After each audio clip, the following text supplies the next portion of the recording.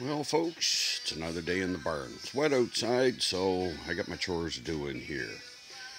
One of the chores is to get the snowblower greased and cleaned up and put away for the winter. Came in this morning to the barn, got the radio on, got a coffee ready, some plumbing stuff to work on. Scroll saw needs to be mounted to a table. Charged some batteries. Put a little bit of a fire on to take the dampness out of the air. Oh, I got to get the table cleaned up. That's a real mess. But indoor chores. Pretty soon I'll be getting the chipper shredder and the bush hog out, get them ready.